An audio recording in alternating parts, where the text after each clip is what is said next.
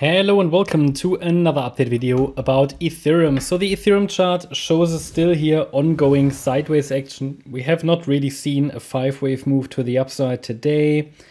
And we still haven't got any confirmation that a low is in place. We also haven't broken above resistance. I mentioned in the previous videos, we need at least a break above 3,200 as an early indication that a low is formed, not confirmation. Okay, some people confuse that. Early indication is not confirmation that a low is in. It just means that we at least, we're breaking above initial resistance. We see that the upside momentum is increasing, and then we can look at the next key level, which would then be at 3,300. That's the next level of confirmation. But essentially, because of the messy structure from the Saturday low last week, we need to see to really confirm a low is in place, a 5-wave move up in yellow. That's what, from an analysis point of view, needs to happen for us to confirm that a low has formed. I will, however, start to assume it if we get a break above $3,300. So there's an important difference between, from an analysis point of view, to objectively confirm a low is in, and for me to assume it is in. Please don't mix them up, because one is sort of what I'm leaning to, and the other one is what objectively the analysis tells us. Okay, there's a great difference. And the market doesn't care about what I'm leaning to, okay? But the objective analysis is really what counts.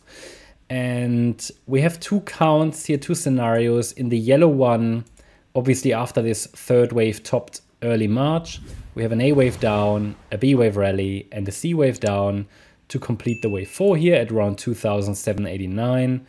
And from this fourth wave low, a fifth wave to the upside can start. The problem is the rally was only in 3 waves. We did form a higher low, however, but we don't really have a higher low until the market breaks above this high. So that would be the next step that needs to happen, and that is at $3,300. So at the moment, all we have is a range, really. The market hasn't really gone anywhere since that 13th of April low. Nowhere. Okay, we are below the breakout point, above support. So we really haven't seen any significant movement that would give us clear probabilities. We always need 5 waves into a direction to give clear probabilities. So the white count is still there. The white count allows for a WXY structure, and in the Y wave we have an A, B, C, and this could be the 1, 2, then 3, 4, 5 is one possibility. I also tell you why a break above 3,300 will not be enough for me to confirm that a low is in. It will be additional confirmation, but really I need the 5 waves, because this B wave, even if we break above that high, this B wave could easily extend. And then I have an A, B, C, okay, a larger B.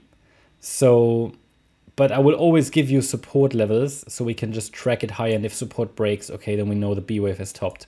So ultimately, not really great clarity here at the moment on the smaller time frame. I think Bitcoin is clearly leading at the moment. Ether isn't leading. Bitcoin is still outperforming Ethereum, or at least they are very balanced.